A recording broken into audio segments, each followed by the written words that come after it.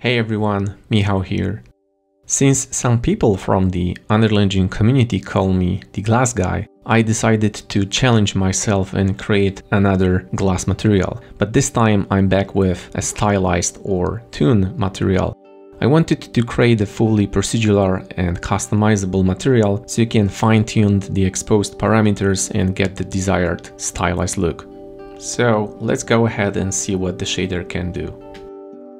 Okay, so when you open up the Showcase Stylized Glass level, you see that I prepared several examples of material instances for different purposes, like some glass, windows, and so on.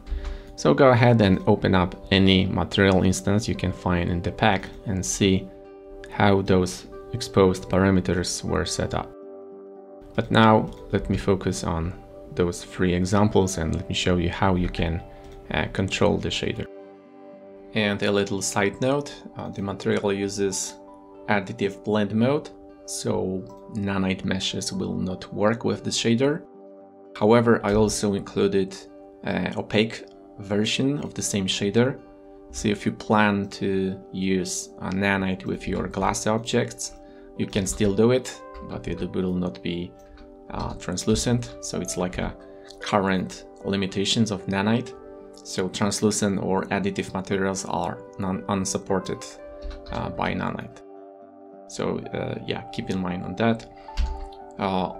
Another side note, some of the material features like inner cooling or outlines require custom depth to be turned on your meshes. So let me show you what I mean.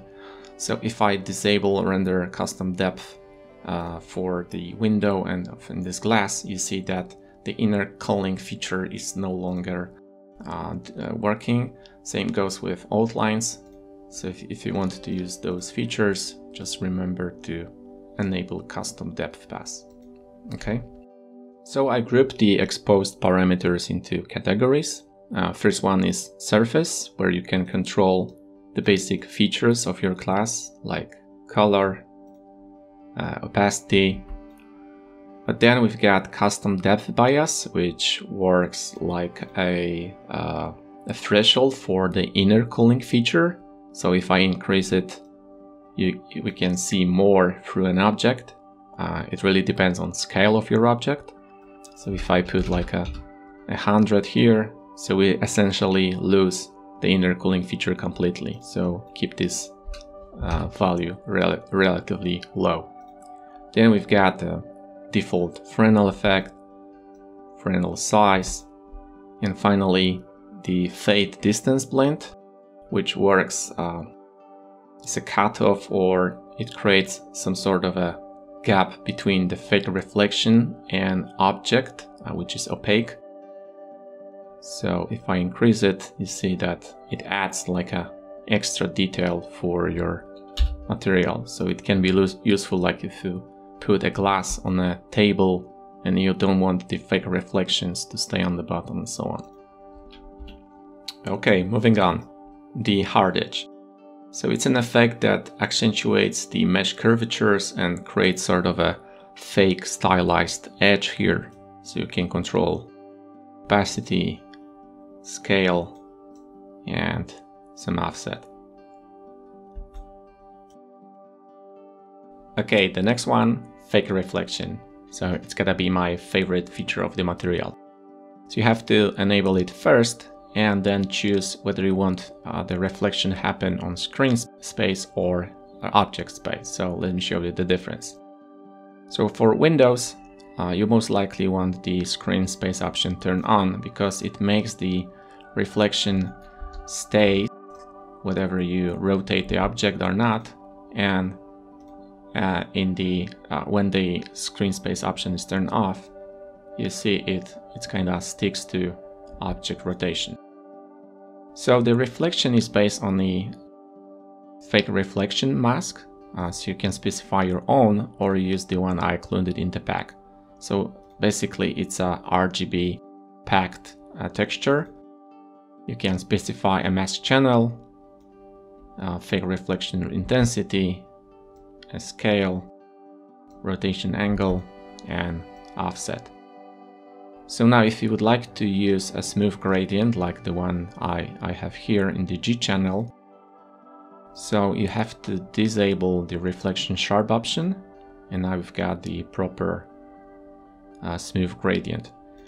I added this feature, so even in the low resolution textures, you see you get sharp edges. So just keep in mind that.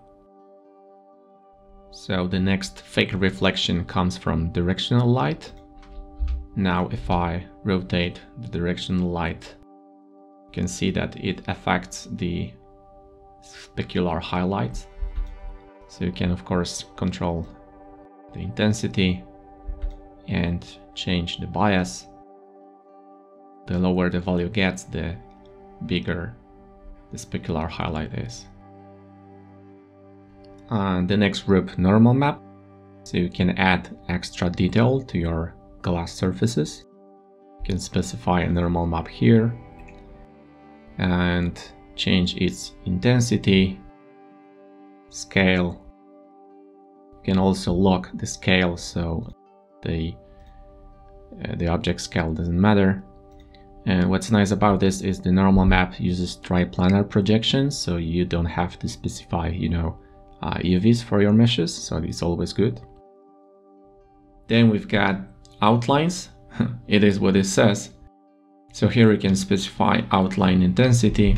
So if I enter 0, it removes the outline completely. Then we have got outline size. So you can specify how many pixels outline has. And finally, we've got the outline distance parameter, which is basically the distance between the camera and the object. If I move 800 units from the object, the outline smoothly fades away. And finally, we've got the vertex color group, which provides more advanced control over the material. So you can enable this option if your mesh has vertex color information. For example, in this case, I painted the bottom of the glass. So this allows you to precisely control what should be more visible. Alright guys, that's it for this overview. I hope you like it, and I'll see you next time.